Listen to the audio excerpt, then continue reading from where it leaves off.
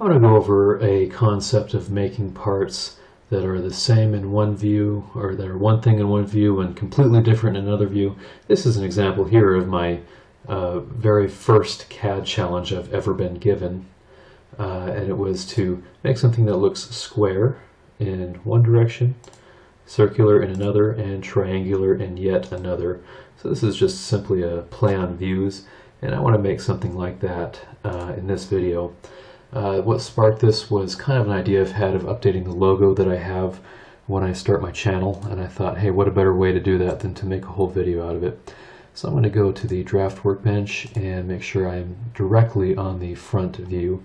You can't see it right now. If I change my view, you can see this little grid. So if I click this hash button, then it goes away. So on the front view, I'm going to go to shape string. I'm going to choose a font file here.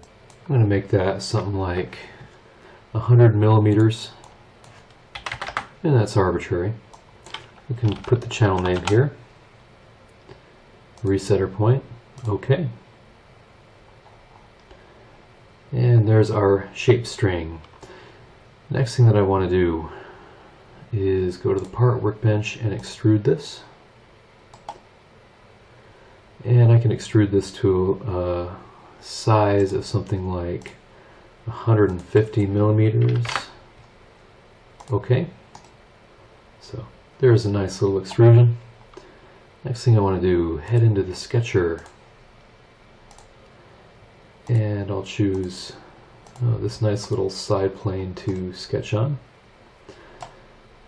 I'm going to wireframe my view,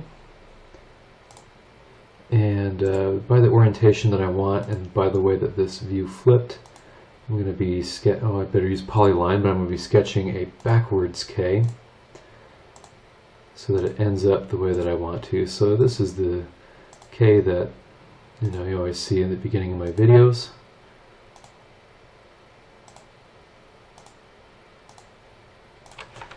And there we go. Now I can constrain the heck out of this. Let's start off with parallel, and we're going to make a bunch of these lines parallel. Now let's go with perpendicular. I'll put that. I want to get rid of that relation and that relation. There we go. So we're a bit more like that. Now perpendicular.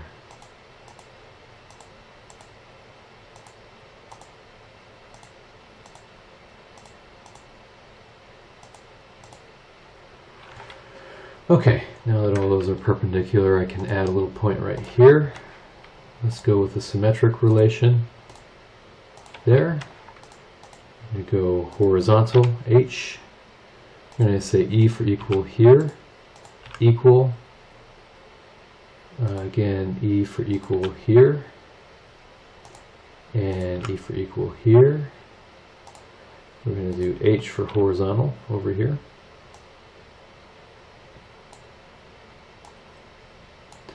I'm going to do H for horizontal here, and that really shapes up that shape.